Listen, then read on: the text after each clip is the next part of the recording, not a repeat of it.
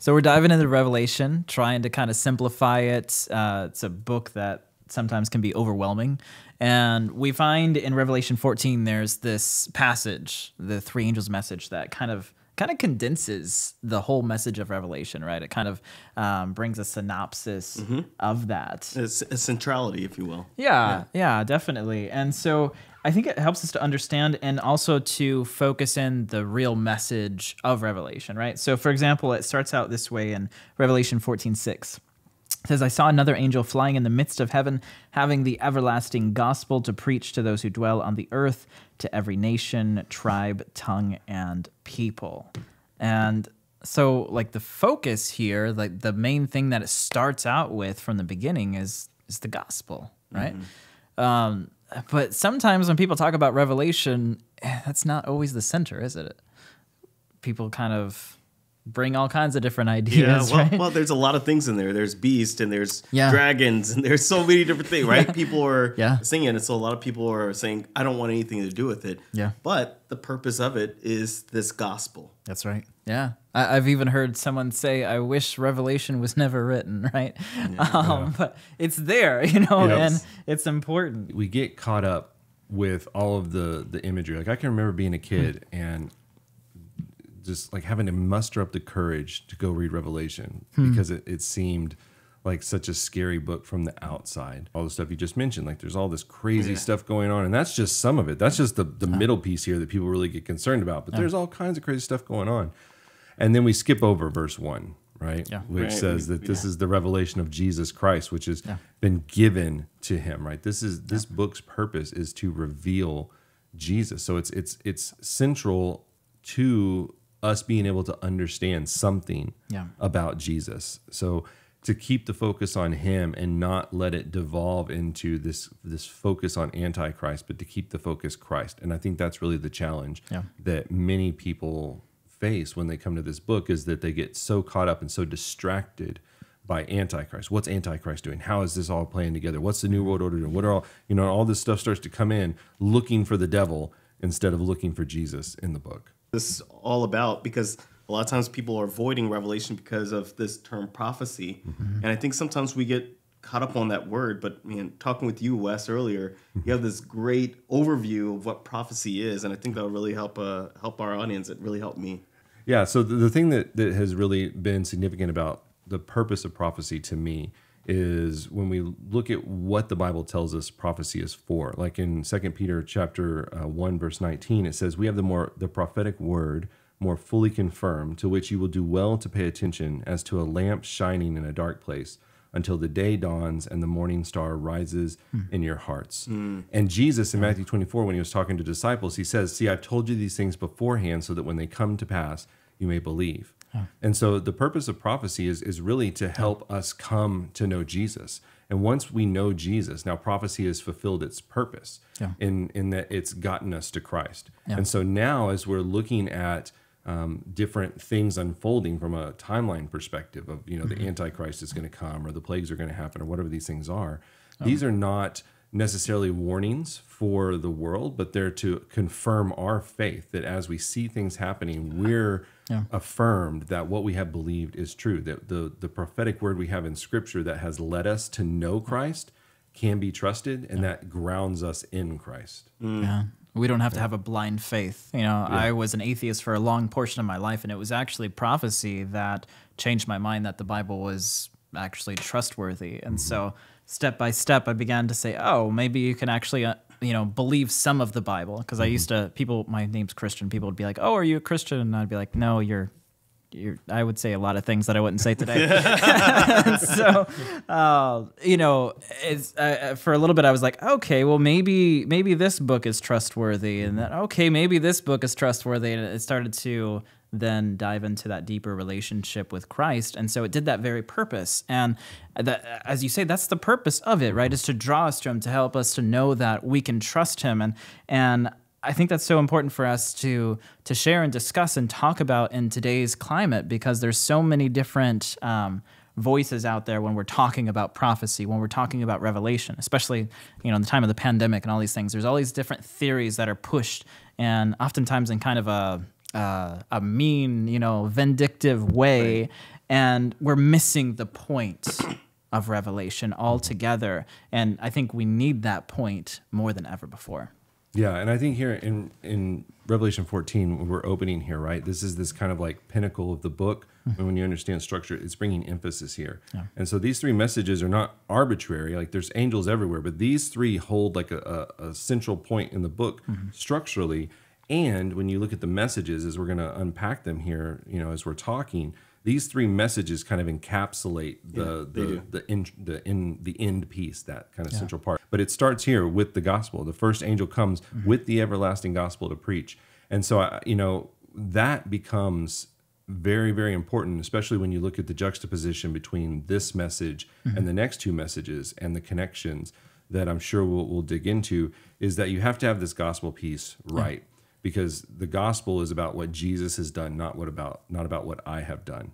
Yeah. And so we have to kind of get that perspective right. Back again in Revelation chapter 1, there's this verse that I think really encapsulates the gospel, which is it's talking about Jesus and the message that he has for the world. And it says, to him who loves us and has freed us from our sins by his blood. Yeah. And so forgiveness is available to us, and that is the gospel. Yeah. And it's not just that forgiveness is available, it's that it has always been. Yep. There's that passage that calls Jesus the Lamb slain from the foundation of the world. Yep.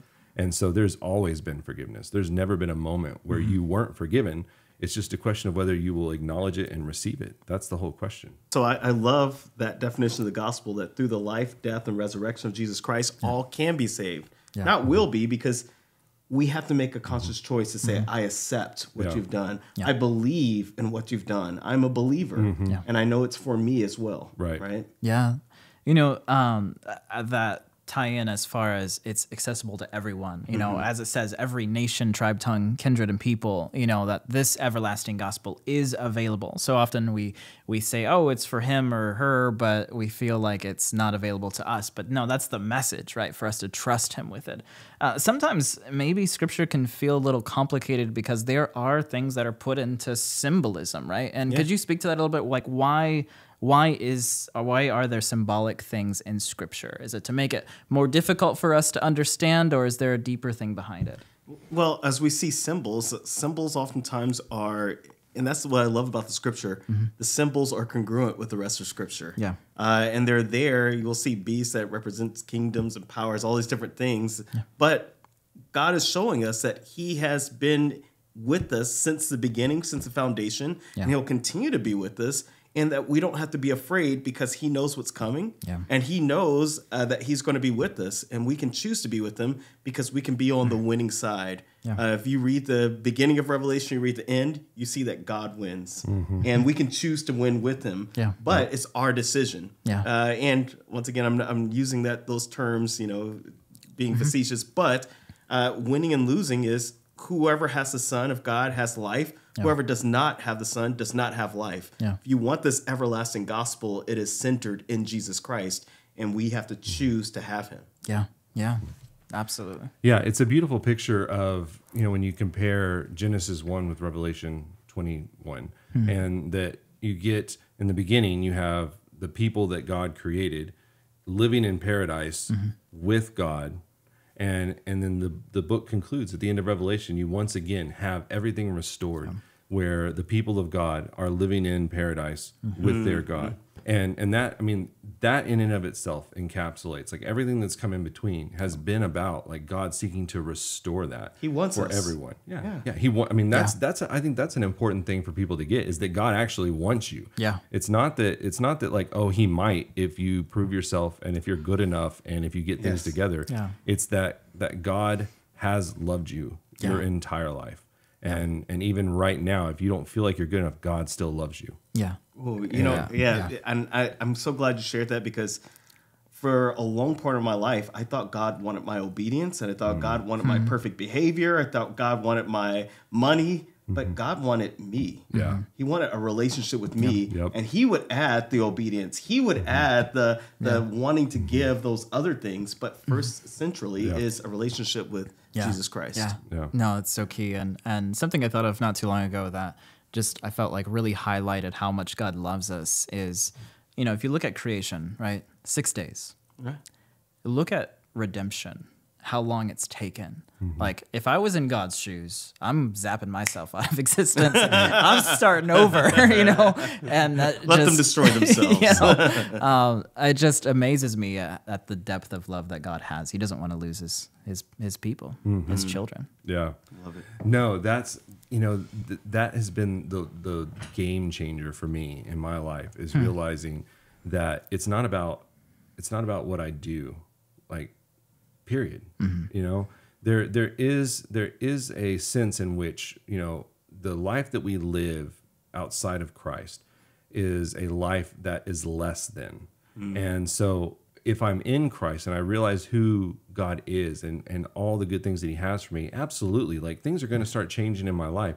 But if I don't have Christ, then I don't have life. And if I don't have life, those things don't matter. Yeah. And so, there comes this place where your motivation has to be correct. Like, you have to be moving from this place of life and light. And I think that that's an interesting thing when you start looking through Scripture in the New Testament, especially the way that the life of the believer is described. It's always in dichotomies, and it's always in mutually exclusive dichotomies. It's light and dark. It's life and death. It is sinner and it is saint. It is free and it is slave. And you cannot be a little bit of light and a little bit of dark. You're either light or you're dark. You're either alive or you're dead. And what the gospel tells us is that in Christ, we have been made alive with him. Amen. That in Christ, we are no longer of the flesh, we are of the spirit. And all these things are mutually exclusive.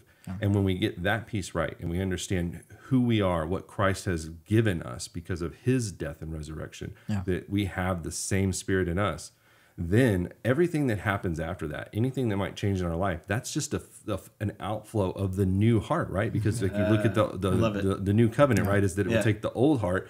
The old heart, it's not like, oh, well, we'll give you a left aorta, right? It's a new heart. Yeah. So there's a change in the fundamental center of who we are when we let Christ in.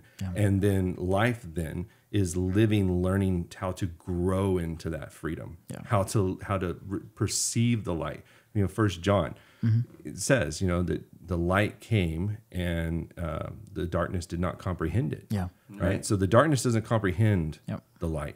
But if you're in a place in your life where you're having a spiritual inclination, if you're having an awareness, you're comprehending the light, which means fundamentally that you are no longer in darkness. Yeah.